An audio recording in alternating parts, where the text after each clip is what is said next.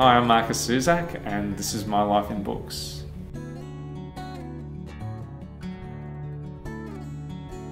I would say the book that made me want to be a writer, in the end, was probably, or in the beginning, was The Outsiders by S.E. Hinton, which I read when I was 14. And I think when I read it again, or I read more of her books when I was 16, that's when I decided I'm going to be a writer and nothing's going to stop me. But I wrote about 8 pages, and those 8 pages could be entered into a competition for the worst book ever written, so there was plenty of work still to do.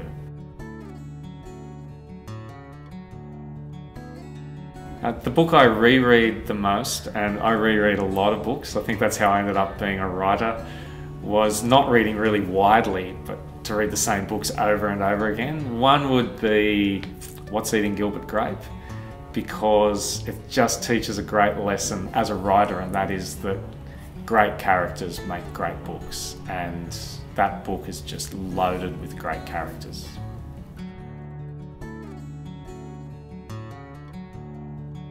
I would say the book that I've reread the most and that I give away the most as a gift is Wonder Boys by Markus Zusak. And it's just got a whole lot of elements that come together all the time. You're laughing, and yet at the same time you're just amazed at the kind of gems he can put onto a page, and it's just a joy to read.